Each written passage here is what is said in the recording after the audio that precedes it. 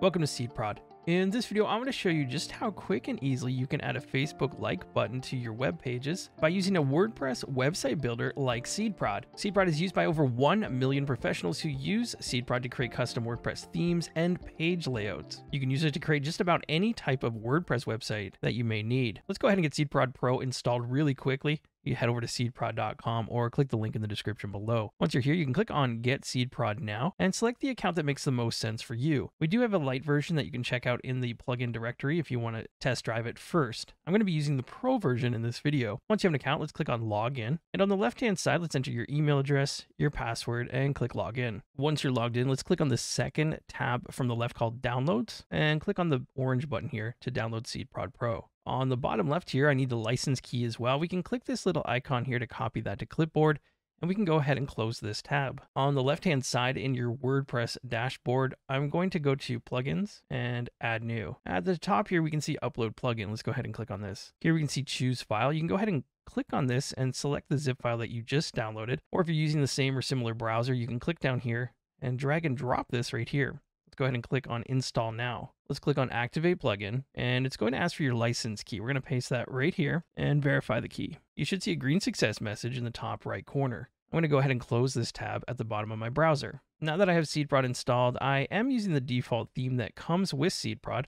Let's go ahead and install a new theme really quickly. SeedProd takes care of this for us by going to Theme Builder, and at the top we can click on Theme Template Kits. These are pre-made website template kits that you can import into SeedProd and create a fully functional website with a huge head start. For example, inside here for sort, I can go by popular. And if I look down, we have a personal portfolio. I'll click the check mark here to import this. Great, now that we have our theme imported, let's go ahead and enable the SeedProd theme here in the top right corner and click OK. So the reason we went through all these steps is the most common reason to use a Facebook like is to get likes on your blog post. So by doing this, we actually imported a single post template, and this is what will create our blog posts. So here, if I go to our homepage, we can see the menu at the top.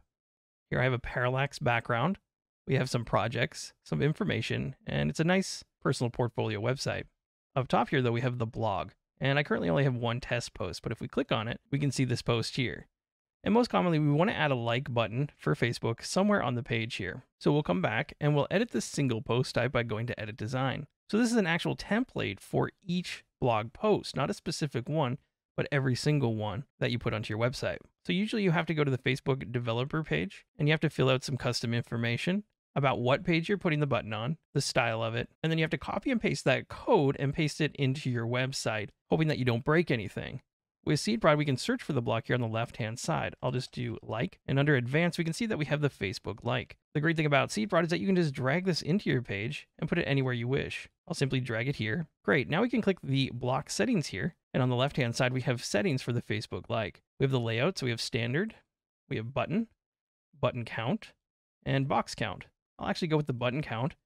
Here you have the size for small or large. I'll go with large, and you can add the share button if you like. For the target URL, you can have the current page or custom if you'd like to add a custom link. Setting this to current page is fantastic because it avoids any type of custom coding that you might have to do otherwise. SeedProd takes care of this for you. You have the URL format, which is plain permalink, or you can use the pretty permalink. For this example, I'll use the pretty permalink. We also have the alignment of the buttons, and at the top we have advanced.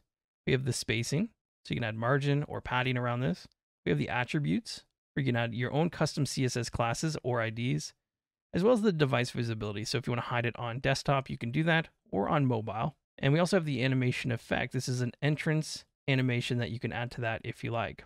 If we come back, we can see under content, it's telling you to set your Facebook app ID in the page settings. Let's go ahead and save this, and we'll click here to go to the page settings. On this page at the bottom, we can see a place for the Facebook app ID.